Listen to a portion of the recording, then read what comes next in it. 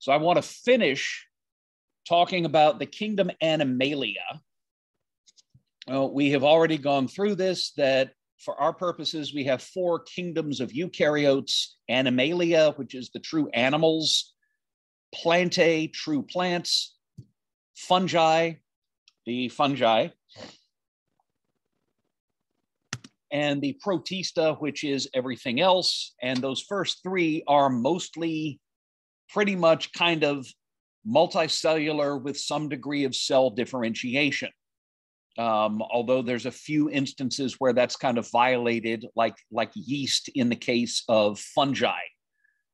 And again, this is not exactly how the pros would do it, but for what we need to do in this class, it'll work. And we were talking about animals. And if you remember, I had been talking about common features that animals have. Because the Kingdom Animalia includes a lot of things that you might not automatically think of when you hear the word animal. If I ask people to name animals, I mostly get cow, horse, dog, cat, sheep, the ones you learned in nursery school. But Animalia also includes sponges and jellyfish and slugs and spiders, all of those things. And somebody mute your mic. Thanks. Yeah, somebody, I'm getting feedback through your mic. If you could mute that, that would be just lovely. Okay. Sorry, just kind of weird to hear my own voice on a staticky 3-second delay.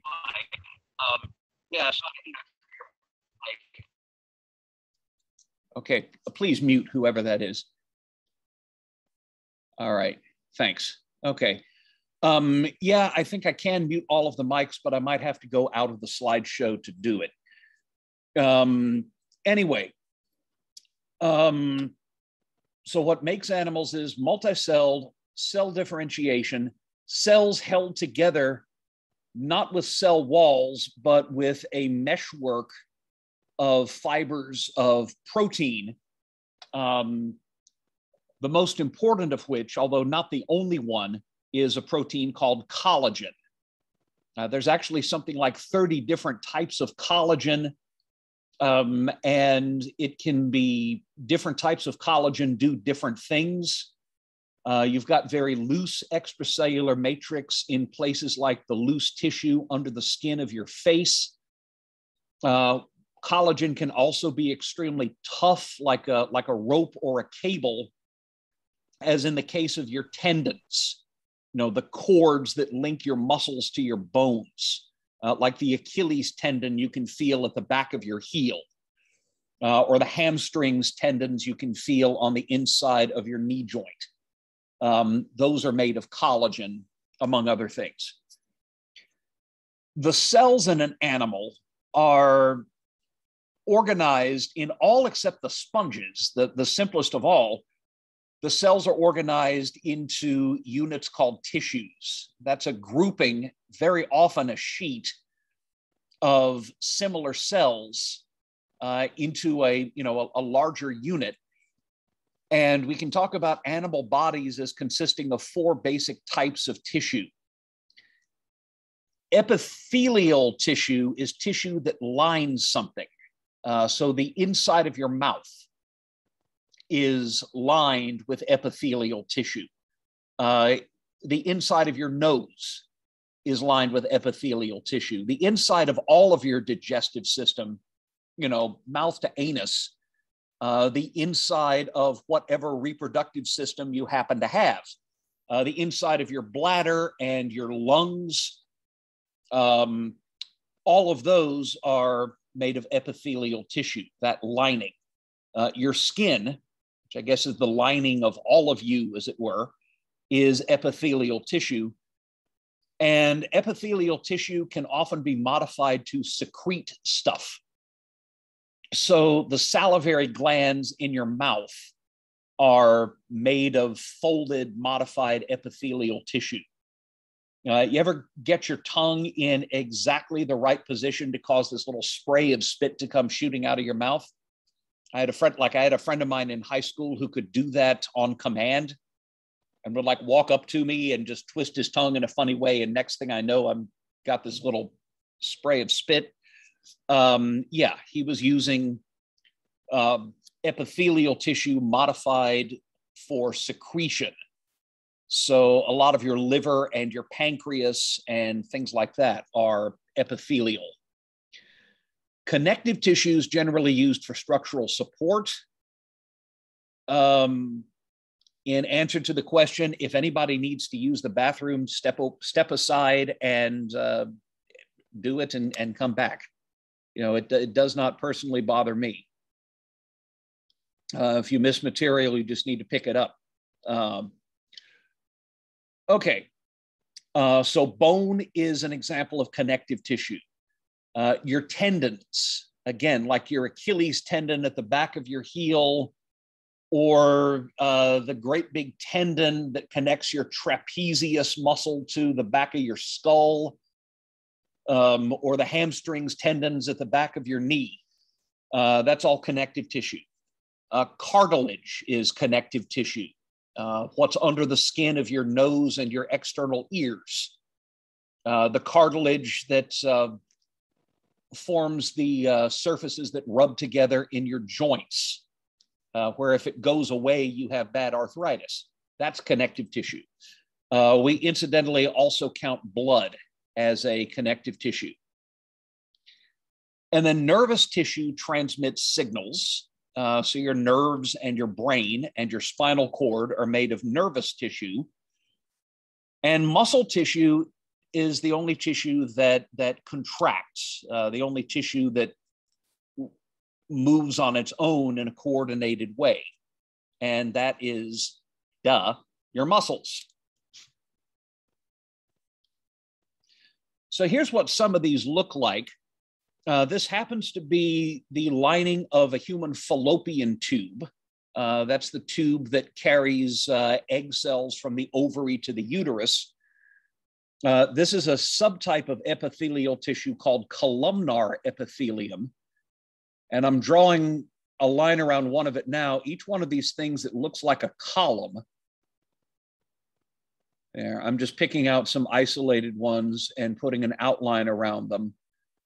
Each one of those is an epithelial cell. So that's one right there. That's one. That's one. Oh, you know, what the heck? That's one. You can see the nucleus in each one of them. The inside of your mouth is lined with epithelial cells of a different shape. It's called squamous epithelium. And the cells, instead of looking like columns, are very flat, and they stick together at their edges, a little bit like floor tiles. So you have different types of epithelium. By the way, under that layer of epithelium, all of this stuff that, you know, you have cells and then that kind of tangled blue spaghetti looking things, that's not epithelial tissue, that is connective tissue. That's there basically to hold the epithelial tissue together, you know, like the, I don't know, like the adhesive under the floor tiles, and to support the shape of the fallopian tubes. So there's actually connective tissue in here, and all that blue spaghetti stuff, that's extracellular matrix. I'll show you more pictures of this, but one thing to remember is that body organs are made up of multiple tissue types.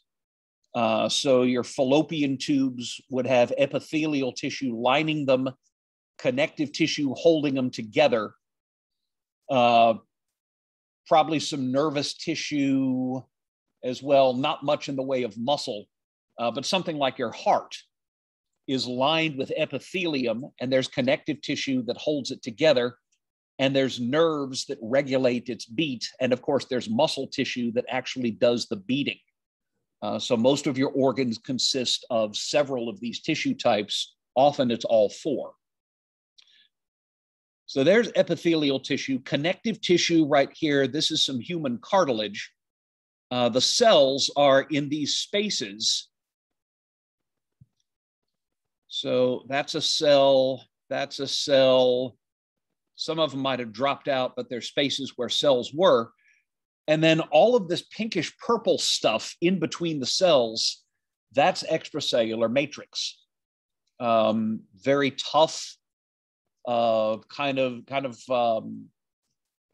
it can, like your nose cartilage is pretty flexible. Your joint cartilage is a lot stiffer, kind of like different grades of rubber, I guess. There's some nervous tissue. That's what human brain cells look like. You can see the big kind of brown staining ones have branches coming off them, like this one right here. The nucleus is right there. And then the cell body is shaped kind of like a diamond. And then you can see branching off of it, you have all of these branches. Those connect with other brain cells. So all of these little red lines that I'm drawing right now, those are branches of that brain cell connecting with other brain cells. That's how your brain is basically wired. We probably won't have a lot of time to talk about science of the human brain. We do have Dr. Padberg and Dr. Puri in our department. If anybody's curious about learning more, you might look them up. And then finally, there's some muscle tissue. The cell nuclei are these spots off to the side. One of the funny things about human skeletal muscle is that each fiber is a single cell, but it's got many nuclei. Cells don't always have just one. So each of these spots is a nucleus, and then the vast majority of the cell is packed full of fibers of special proteins. There's about 50 of them. The two important ones are called actin and myosin, and they're able to slide past each other with a kind of ratchet action. Maybe we can talk about how that works later, making the muscle able to contract. Incidentally, muscle can only contract by itself. A muscle can't stretch. The way you stretch a muscle is by contracting a muscle in the opposite direction. So if you flex your elbow, you're contracting your biceps muscle and stretching out your triceps. And then if you extend your elbow so that your arm is completely straight, you're stretching your biceps and flexing your triceps. Muscles have to work in opposing pairs like that, because by itself, a muscle can't make itself any longer.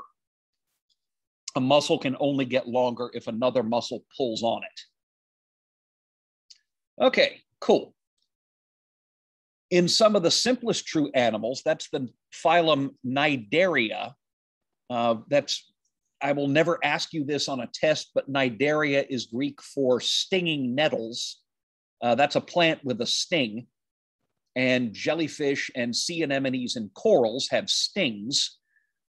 And the body's made up of several types of tissue that are kind of wrapped around each other.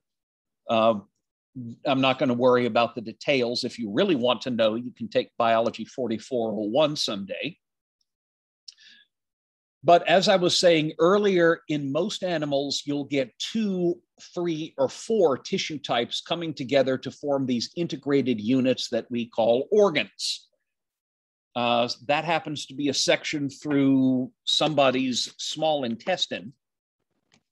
And there's epithelial tissue lining the inside. So this stuff up here is epithelial tissue. I'm just kind of going to try to draw sort of a block of it. That's your epithelial layer. That does the work of absorbing digested food. There's a muscle layer.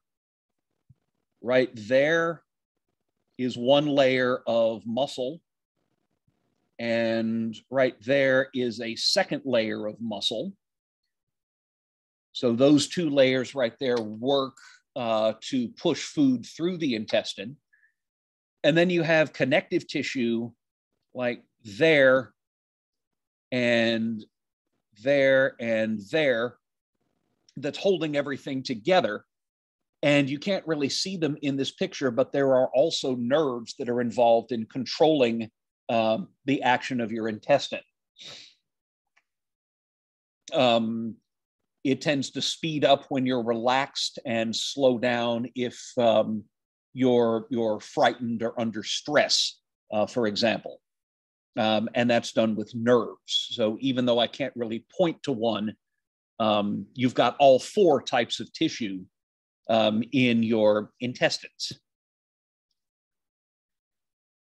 And then several organs integrated together make up an organ system.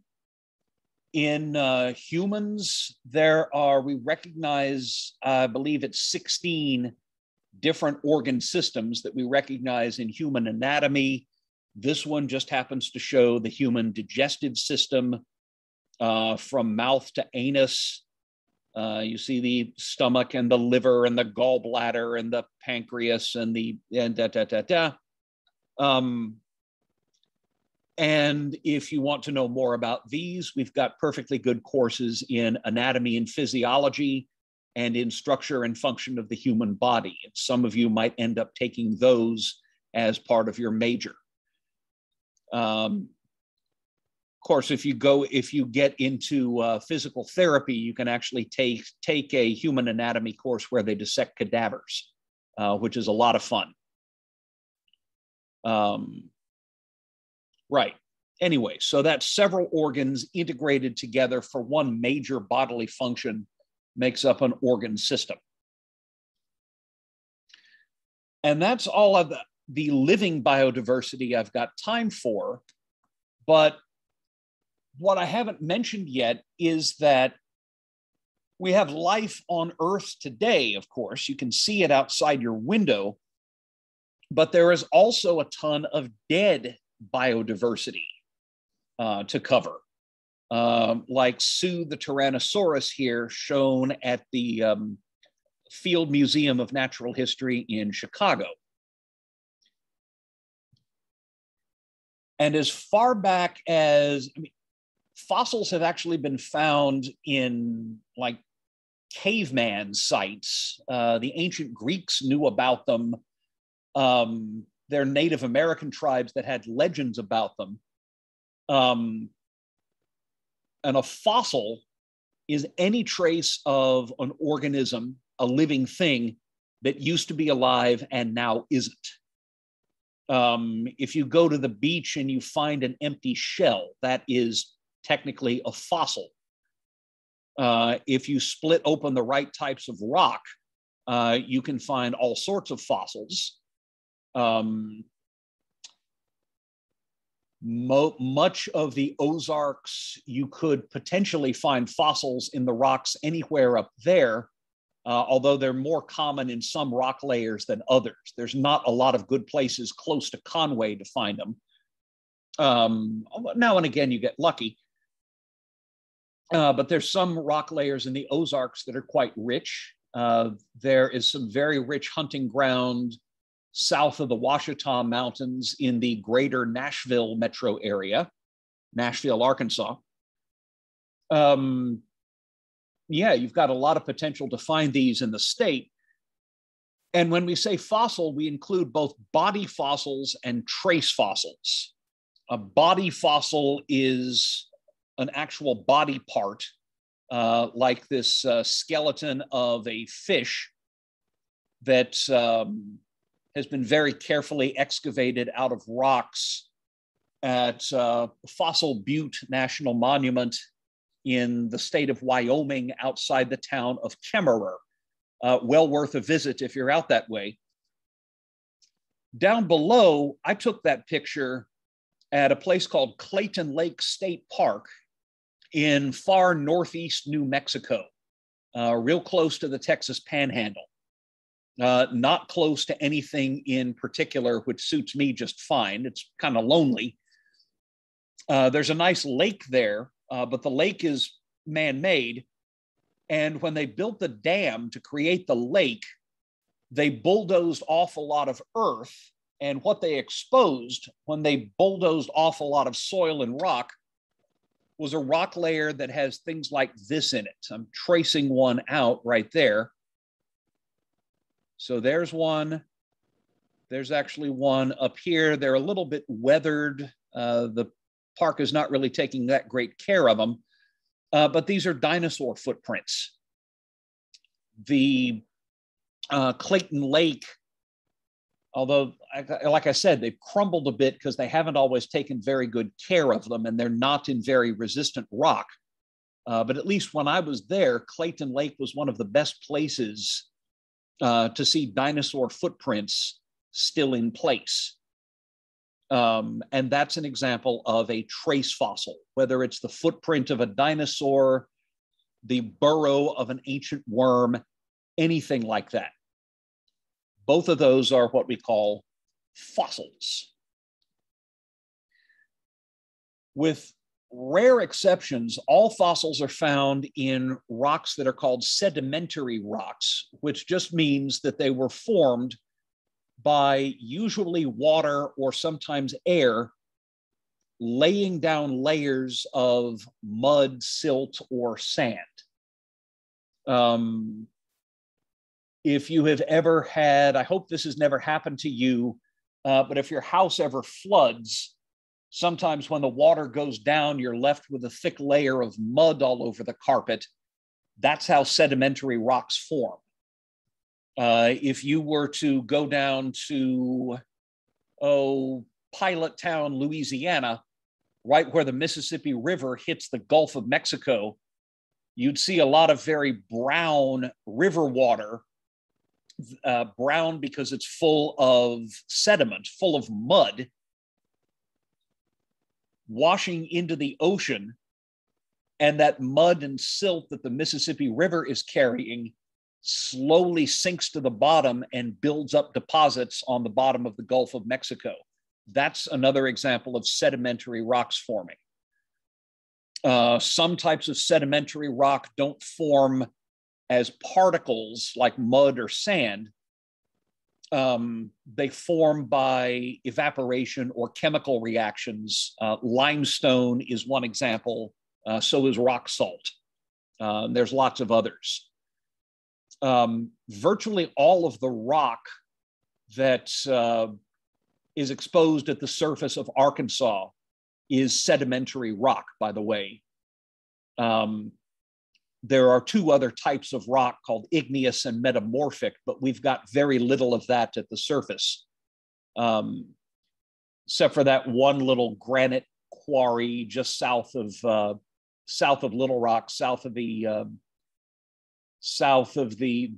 I-30 US 167 interchange. Aside from that, we're pretty much all sedimentary here. Oh, almost forgot. Here's something fun for you to do. If you go to the library, you know, that's the building with the Starbucks and the computers, and I think there's a book in there somewhere. If you go to the front of the Torreson Library, look carefully at the columns and the panels of gray stone that are up there on the front. That's actually rock that was quarried pretty close to here, possibly Batesville. So that's local stone. And if you look very carefully at it and you hit the right places, you'll actually see little bits of shell, for example, inside that rock. The rock that makes up Torreson's, not the brick, but the gray stone, is actually loaded with fossils. Not all of them are really obvious, but there's a few that you'll find a few if you're patient. So those are fossils in a sedimentary rock. So what are we going to do with these things? Well,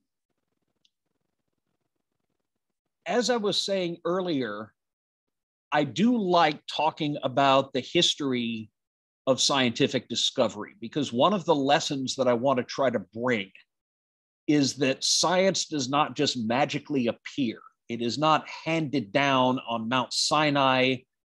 It is not whispered into our ears by the angels. People make science. Science grows and sometimes has setbacks by the actions of people. And every so often, I'll bring in people that I think are important to the story.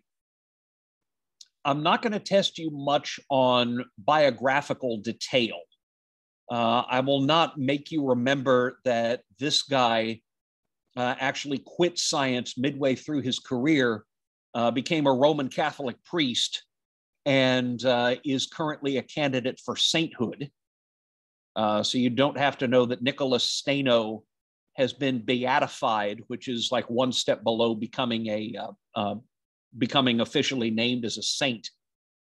You don't have to know that he spent the last years of his life risking his life ministering to the Catholic community in Denmark, which was ruled by some hardcore Protestants back in the days when that sort of thing was getting people killed. Don't worry about that. Focus on the ideas. Focus on what people did. And what Steno did was spend a lot of time trying to think about how fossils formed, how they got there. You know, why is it that you can break open some rock in the Ozarks and booyah, you find a shell? Why is it that you can poke around on an eroded hillside somewhere between Nashville and Murfreesboro, Arkansas, and rarely, but it does happen, turn up a dinosaur bone? Again, they're not common, but that is where you would find them if you're hunting in Arkansas. And Steno was the first to try to puzzle out why they would form. And he came up with some laws that should probably be called really good rules of thumb. There are cases where they can lead you astray. They are not unbreakable principles, but they are really handy for looking at sedimentary rocks. And the first is sometimes called Steno's law of superposition. When sedimentary rocks form, they form in layers like these. This is the Vermilion Cliffs, somewhere on the like on the Utah-Arizona border, north of the Grand Canyon. And you can see it's made of rock layers of different colors. And Steno realized that if you have a stack of layers like this, the lowest layers have to be the oldest, and the highest layers have to be the youngest. And imagine you have a bathtub full of water, and one day you throw in a shovelful of sand. Well, the sand grains are going to sink to the bottom and maybe spread out a little bit, and they'll make a layer of sand on the bottom of your tub. And then the next day you throw in a shovelful of mud. Well, the tiny mud grains will sink to the bottom and form a second layer on top of the sand. And then on the third day, let's say you throw in a shovelful of pebbles. The pebbles will sink to the bottom and form a third layer on top of the mud, on top of the sand. It works the same way for sedimentary rocks. The lowest layers in a stack are the oldest layers. The highest layers are the youngest, and the in-betweens are in between. All right, and again, you could demonstrate why that works with a bathtub and plenty of dirt and a little time. Steno does not say anything about how old rocks are.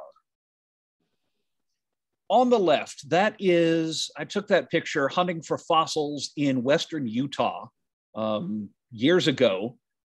This is a view of a range of mountains called the Drum Mountains. I don't know why.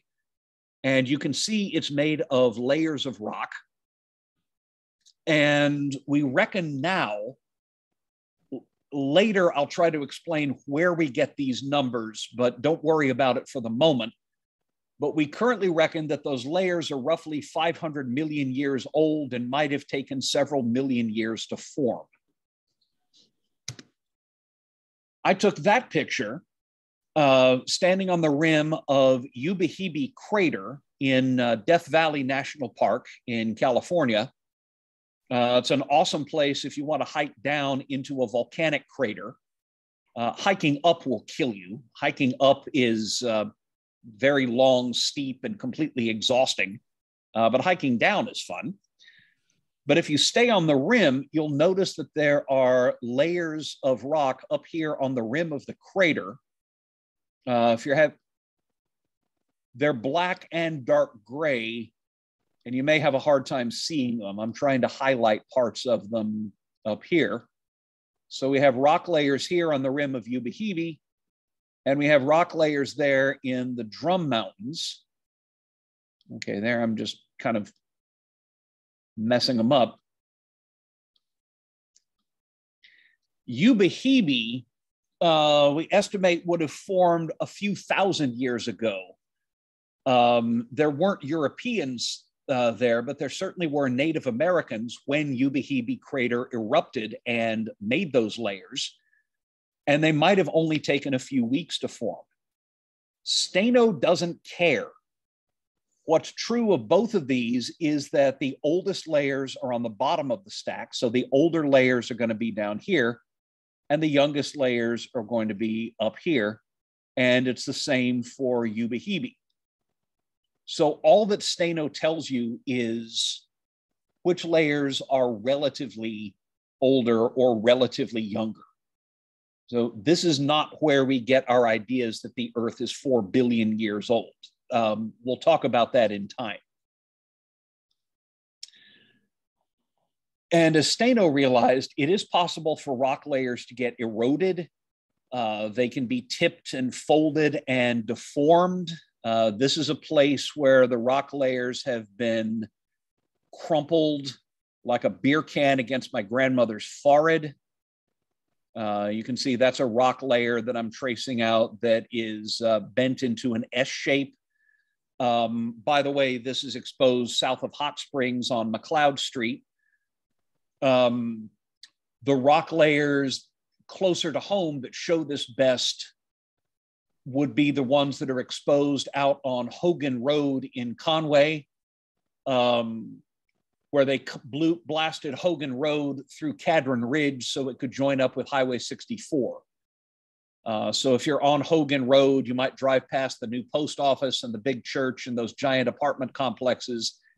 And then you kind of go up a hill with rock cliffs on either side. And then you come down and there's Highway 64 and you can go drive to Plummerville or something.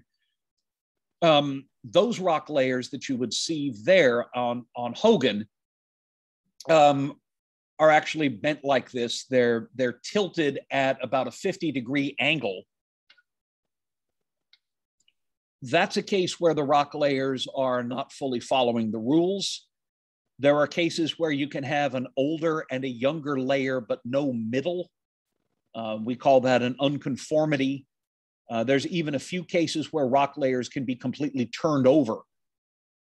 Usually it's pretty straightforward with a little practice to recognize when this has happened. So there are things that can mess with Steno's law. That's why it's not a law, it's a rule of thumb. But usually we can tell when the rocks have been messed with.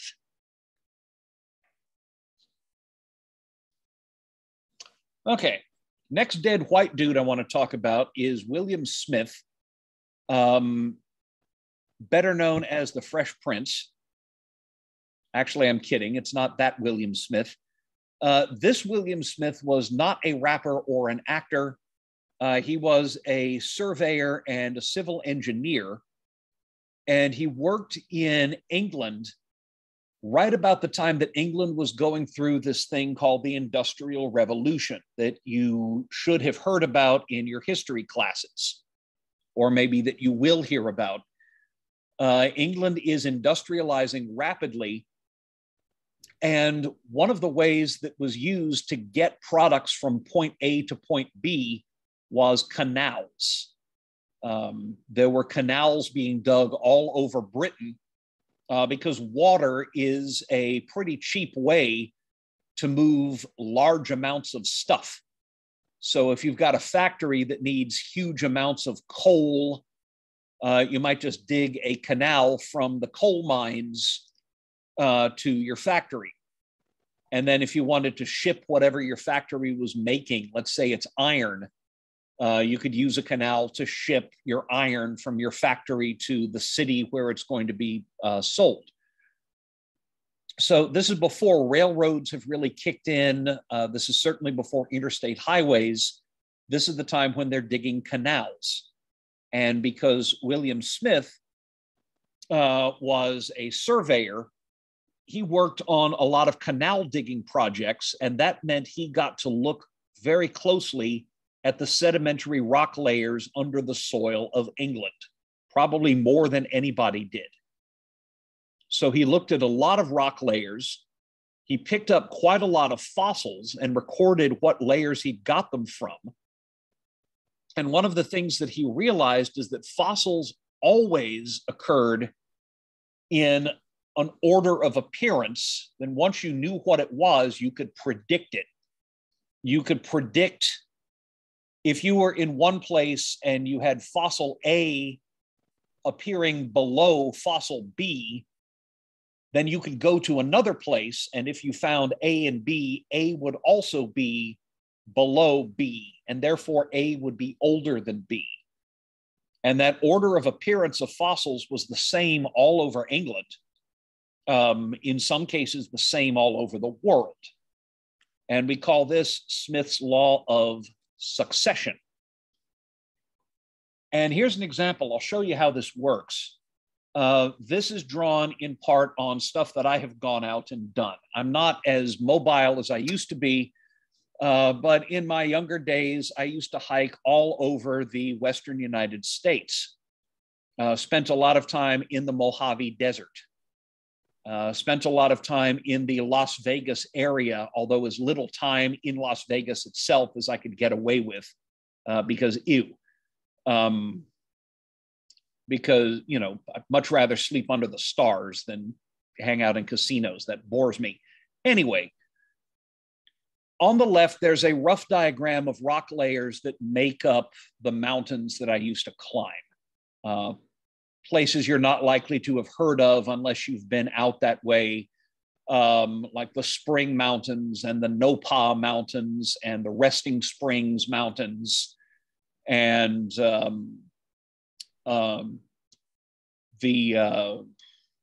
a bunch of them out there. And these are the four rock layers that make up an awful lot of these mountains. On the bottom, there is a bunch of mixed types of rock, partly shale, sandstone, things like that, called the Wood Canyon Formation, because it's found in a place called Wood Canyon and elsewhere. That's the oldest. On top of that, there is a rock layer called the Zabriskie Quartzite, which is very hard. On top of that, you've got a layer with lots of shales and some limestones. There's lots of different rock types in it called the Carrara Formation. And sitting on top of that, there's a rock layer named after an old mine. It's called the Bonanza King Dolomite. Dolomite is like limestone with magnesium instead of calcium, but not important. It's just a rock type. Anyway, on the right are some of the fossils I used to go looking for. They are an extinct group of arthropods, meaning they are distant cousins of spiders and scorpions and bugs, and they're called trilobites. If you saw one crawling around, you might think it was a giant roly-poly or something like that. That's the closest way I can describe what they would have looked like when they were alive. And they're common as fossils in some areas. And if you go looking in rock layers at the bottom of the Wood Canyon Formation, you find a genus of trilobite called Nevadia right there. These are the genus names The species names aren't really important for our purposes here. So there's Nevadia.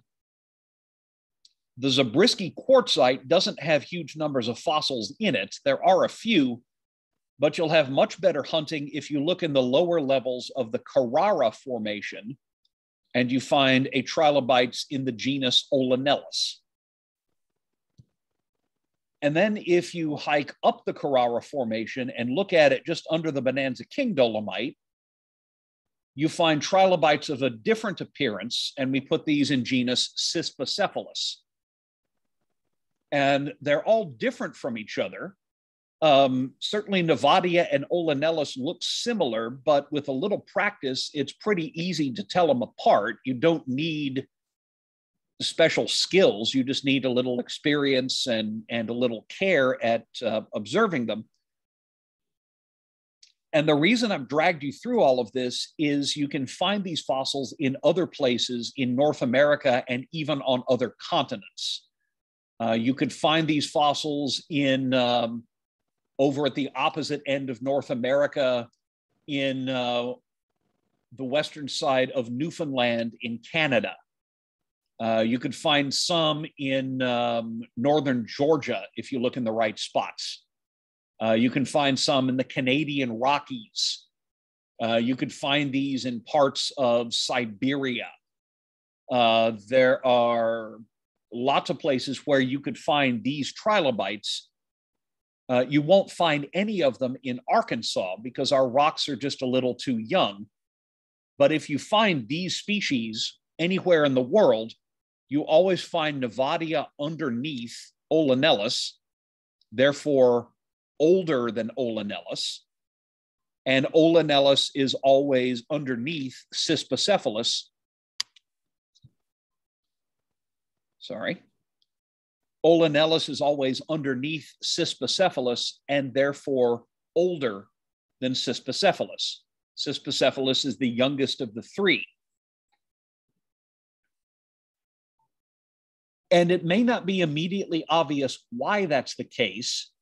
It is possible that Nevadia used to live and crawl around, and then it somehow evolved into Olanellus, and Olanellus evolved into Cispocephalus, but it doesn't have to be. We don't know that.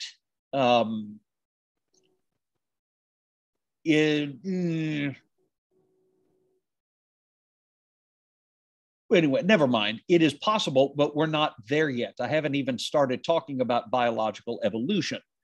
But it doesn't really matter why it happened, just that it does. Just that whenever you find these three fossils, Nevadia is always the oldest and Cispocephalus is always the youngest. And you can confirm that by going out and digging anytime that you care to, as I used to do, as scientists have been doing in Western North America for at least the past 120 years. And the reason that matters is that lets us define time periods in Earth history based on what was alive. We could talk about there is a time slot in Earth history that we could call the Nevadia stage if we wanted to. And after that came a time when Nevadia was not around, but Olanellus was, and we could call that the Olanellus stage, and so on. And we can build this on bigger time scales. For example, we could talk about a time period called the Age of Dinosaurs if we wanted to. That is the time slot when dinosaurs are the dominant land animals and mammals aren't very big. And we find fossil dinosaur bones in rocks that were built up at this time. I always think of it in terms of automotive history. If you know your history of cars, you could divide recent history into right now, we might be living in the era of we might be living at the very beginning of the age of electric cars, maybe the very start. And before that, we were living in the age of giant SUVs. And before that came the age of sensible Japanese imports. And before that came the age of station wagons with wood paneling. And before that came the age of gas-guzzling party barges with fins. And before that came the age of Model Ts, and so on. You could divide up US history into different periods based on what was popular for people to drive. This is a little bit like that, in that you can divide up Earth's history based on what was living at the time. You can divide that history into periods. And that's one of the most important things about life. One of the most important things that you learn is that life on Earth actually has a history. And this was accepted by about the year 1830. Just about everybody who had spent any time studying the matter realized that the Earth was older than anybody had suspected. The Earth was not 6,000 years old. It must be more than that. There was no really good way to put a start date on it. Nobody knew exactly how old the Earth might be, but it was extremely old, indefinitely old. And the life on Earth had gone through changes in the past. The older the fossils were, the less familiar they looked. These are, by the way, some of the first dinosaur models. We've since revised our impressions of what dinosaurs look like, but this is what people thought they looked like at about, I think this is like 1840, 1845 is how old these models are. And okay, I'm checking the chat and it's just somebody's name. Okay, that's cool. Right. And the message was clear. Life on Earth has a history. And you're not going to fully understand life on Earth unless you understand something about its history. Just like, you can't really understand the United States unless you know something about its history. Nothing about this country makes sense unless you know something about the Revolutionary War, the Civil War, slavery, industrialization, Jim Crow, civil rights, World War II, all of these events in America's past. And it's the same thing for any country. You're not going to understand why that country is the way it is unless you can understand something about how that country got to be what it is now. You have to understand history to understand politics. It is exactly the same with the study of life on Earth. You can't fully understand life today without knowing something about the history that it's gone through. As revealed in places like Dinosaur National Monument outside the town of Vernal, Utah. This is a really cool place, by the way. It's a dinosaur dig site where the scientists actually left a lot of the bones in place and ended up building the Park Service built a shelter over them. So in air-conditioned comfort, you can walk right up to these dinosaur bones and even touch some of them in position. They're left as they were found. So yeah, this is one of many places where you can see that life on Earth has some kind of history. How are we going to figure out that history? 1831, a commander in the British Navy, Captain Robert Fitzroy, is getting ready for a survey voyage to South America.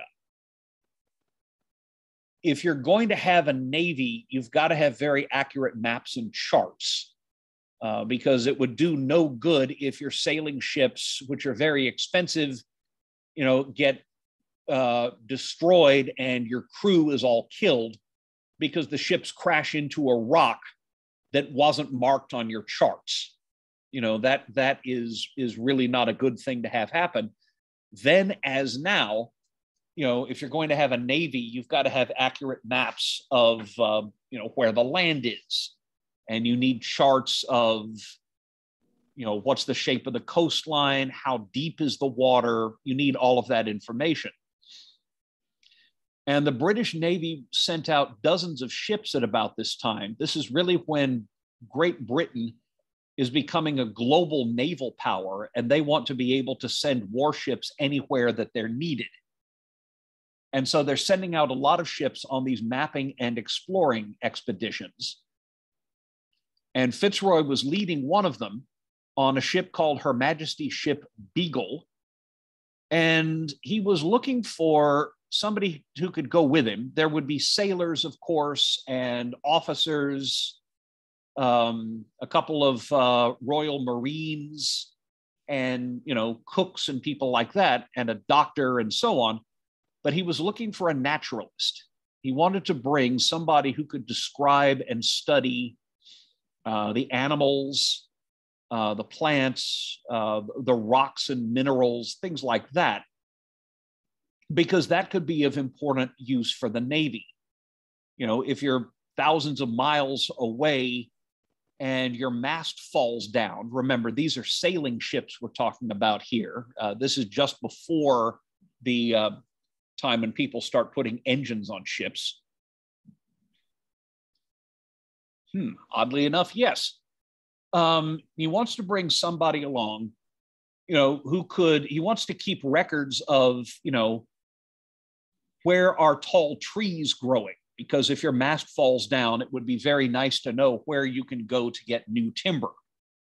It would be very nice to know things like, if I get shipwrecked here, are there animals that are good to eat that we can shoot?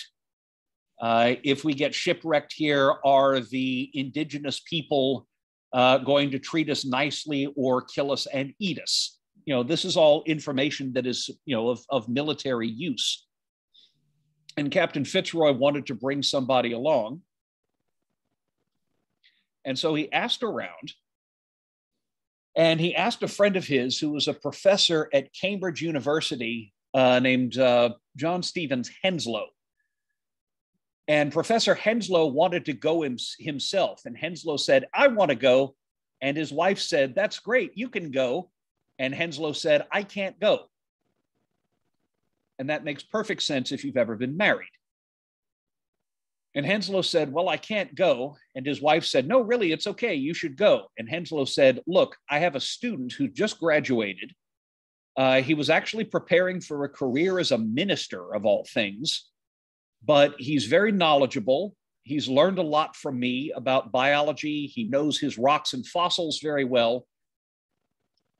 He is also very easy to get along with, which is important when you're on a small sailing ship where you're going to be, in the middle of the ocean for weeks in very tight quarters, smelling each other's feet, with a, with the same people day in and day out for weeks on end. It's like an 8-hour bus ride to a state band festival, except lasting for weeks. Under those circumstances, you want somebody who's really easy to get along with, and this guy certainly was. So he met Fitzroy, they hit it off, and Her Majesty's ship BIOL left England on December 27th, 1831, with our young hero on board, a kid by the name of Charles Darwin, or as his friends called him, Chuck D. Actually, I'm kidding. They did not call him that. The BIOL's main mission was to chart the waters of South America. And this they did. You don't even see all the details here, but they sailed up and down those coasts. Darwin was able to get away from the ship and take some voyages inland. So he explored the Andes Mountains. He explored the Brazilian rainforest. He explored the grasslands of Argentina. He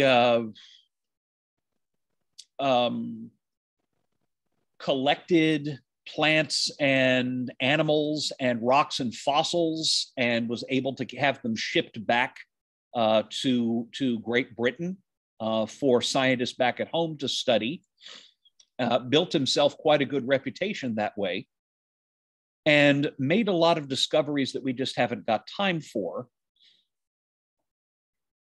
Incidentally, the Beagle actually found a new route threading among the islands off the southern tip of South America to get from the Atlantic to the Pacific. It's still called Beagle Channel, and there is a mountain called Mount Darwin by the side of the Beagle Channel, and Fitzroy named it after Darwin because Darwin's quick thinking actually saved their lives when their boat almost upset. So yeah, this Darwin's a young kid just out of college, and he does heroic, crazy things like sailing around the world in a sailing ship. And we don't have time to discuss everything that they saw and did. Darwin kept a diary and ended up publishing an edited version of this under the title Voyage of the Beagle, if you want the full story. So that's the Beagle in the Beagle Channel, some rather dangerous waters, but they're meeting up with some of the indigenous people of the southern tip of South America. We don't have time for the whole story, but I'll focus on one brief episode. 3 years into this voyage, everybody is really sick of each other and they're ready to go home. So they go up the Pacific coast of South America and start crossing the Pacific, and they stop for food and water on a small rocky group of islands 600 miles off the coast of Ecuador, right on the equator. They're called the Galapagos Islands, and they look like this. They are not peaceful tropical islands with sandy beaches and coral reefs and waiters bringing you fruity rum drinks with paper umbrellas. They're prone to pretty severe drought. The waters around them are cool because there's a current coming up from the South Pole that keeps them nice and chilled. And they're also volcanic. There are eruptions that still happen to this day. The last big one was in June 2018, but those islands are basically all volcanoes. And there are still some rumblings there. There was a little bit of lava that one of them spilled back in January 2020. I'm not sure if there was activity after that, but yeah, these things are still active. What you're looking at there is a lava flow that's hardened into solid rock. And relatively speaking, the Galapagos Islands are much younger than the South American mainland. Darwin was able to look at the rocks and use Steno's and Smith's principles to work out these relative ages. The Galapagos Islands are, relatively speaking, quite young. They have not been around nearly as long as the South American continent has. Okay, so what? It turns out if you go to the Galapagos, there is a lot of wildlife, and the wildlife of the Galapagos looks similar to what you would see on the South American mainland, but it's not identical. For example, this is the Galapagos hawk. It's only found in the Galapagos Islands. It is in the same genus as the red-tailed hawk, Buteo jamacensis. It's in the same genus as the red-shouldered hawk, which is another one that you could see around here. So it's similar, and yet at the same time, it's not identical to either of those. It is a species all its own, and the only place in the world you'll find it is the Galapagos Islands. There are penguins in the Galapagos.